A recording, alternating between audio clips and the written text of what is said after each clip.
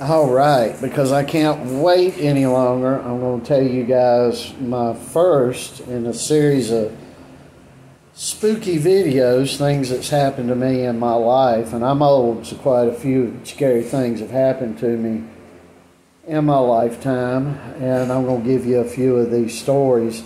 And I hope you enjoy them. And I should have enough stories to carry in once or twice a week, maybe, on up through Halloween. Just want to quickly let you guys know that on the box in front, you guys that have been watching our videos, the two new guys made it. They made it through sparring. There was no unleashing hell on earth on these guys, but they both got hit pretty darn good. They both stopped in the middle of sparring. They had to. But they both continued, so that was a great thing. So all that's worked perfectly. So what I was telling you earlier, and that's the part I don't like, is when somebody doesn't make it. These two guys have made it, and how long, if they stick around, I don't know. Can't guarantee that, but they got through the big test, and that's always a good thing. All right, now on to the scary video. I'm gonna, everything's on the fly here. Nothing's rehearsed or anything like that here. So I think what I'm gonna tell you is my first Bigfoot type experience. And I didn't see anything with my own eyes in this one, but this one's pretty darn good. Back, I guess it was maybe the late 60s, or very early 70s. Something happened at the swimming pool that we were members of in our neighborhood. And I was fortunate growing up. We had a nice pool country club type thing sitting in the middle of nowhere, but only right outside the neighborhood, but surrounded by many, many acres to the east, by maybe thousands of acres of woods, and probably by a couple of hundred acres on each other side. So we had a long gravel road. The pool was new. They had a bunch of other stuff there, tennis and whatnot. And but at the time it was a gravel road, and you had to go down this long winding road to go to the pool. Well, people kept seeing something while they were swimming out in the woods that were just beyond the gate of the swimming pool. And a couple of teenagers were down in there camping one day, and I was at the swimming pool with my mom. I was so young, I don't think I started school yet. I may have been I don't think I had started school yet. I might have been in the first or second grade. I can't remember that where I was at in life, but I was not a teenager yet. And two of the older teenagers come up out of the woods from camping, and they were screaming and yelling, and they said, "We've seen something down in those woods," and it was on two legs, and it looked like a huge gorilla thing, but it was huge. It was very, very tall.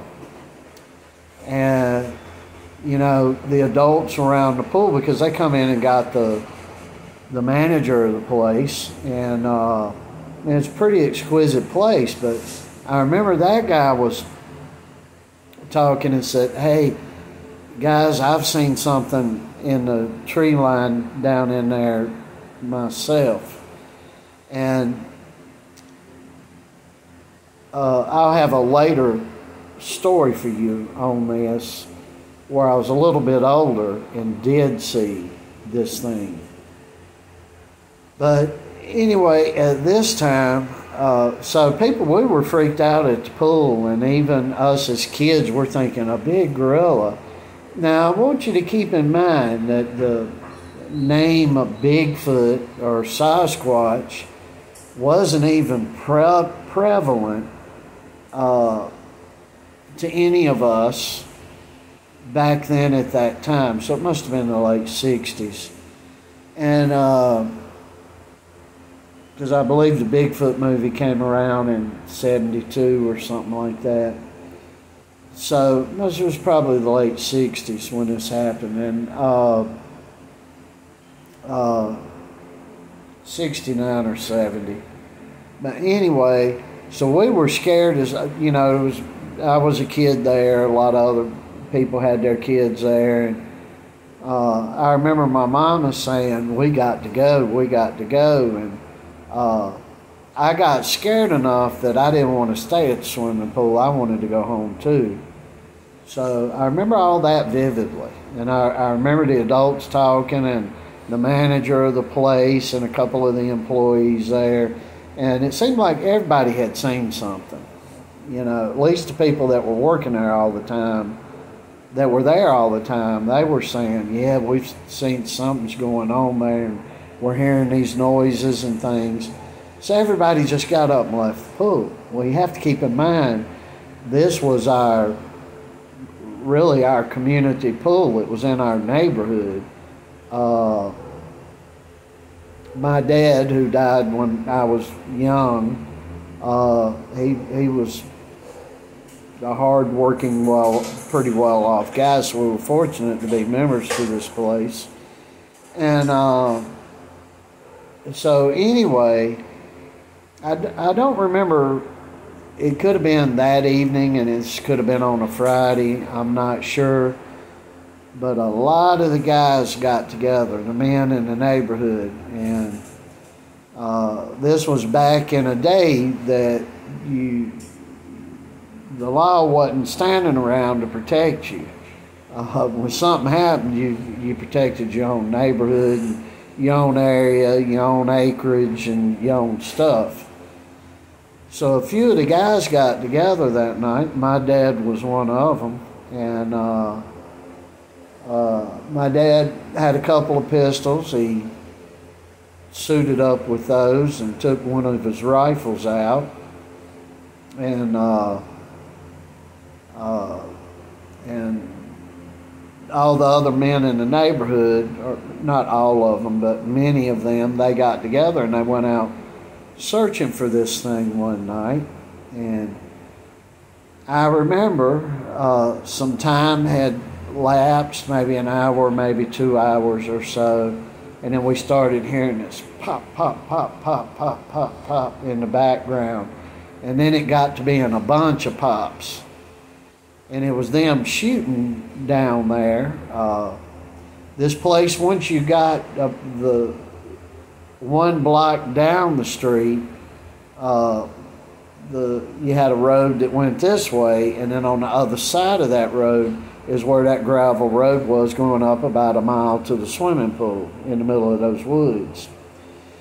So we heard vividly all this gunfire going on, hundreds of rounds going off.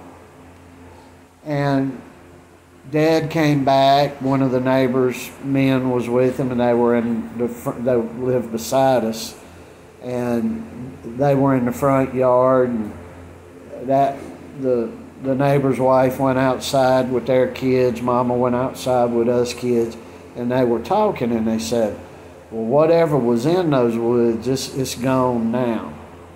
It's done now. It's finished.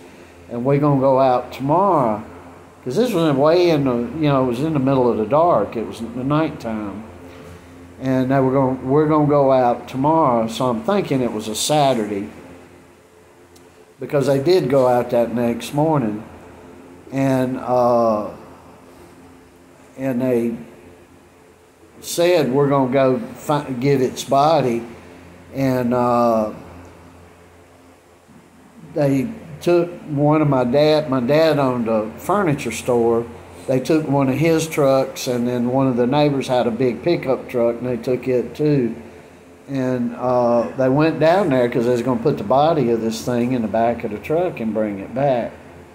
Well, they got down there, and they knew where it was at, and all these guys were, this is good to know too, all these guys were Korean War or World War II veterans. So they actually got a game plan together when they went out there. So they weren't shooting at each other, and they weren't shooting in the wind. Well, they got down through this place, and where the body of this thing should have been, and there was a massive amount of blood just all over the place. But this was back in a time where nobody thought, well, we need to get the high sheriff out here or police or whatever. They would have said you're crazy. Of course, today they'd probably call you crazy, but there'd be researchers all over coming in from everywhere. But it wasn't like this back in that day and time. And so we never really quite found out what the situation was. However, we all felt very calm, even though the body was not there. There was no trail leading out with blood. They looked for that, because you hit any kind of big game. If it gets up and it walks off, or if it's hauled off, there's going to be a trail of blood till you get up out of them woods, you see. And there was none of that. There was just blood in the area, but nothing there. And nothing to indicate that anything came in and ate anything.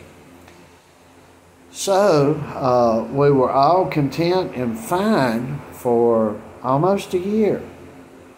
And then winter came and went, and then spring was coming on, and towards the end of spring, when it started getting hotter, I got another story for you